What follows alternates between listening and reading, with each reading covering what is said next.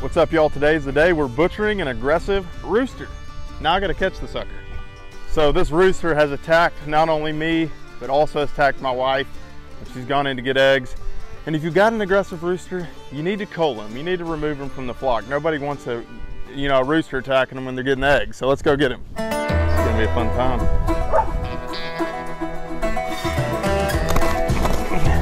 Come here, you sucker. All right, we're back at it with my makeshift fishnet contraption.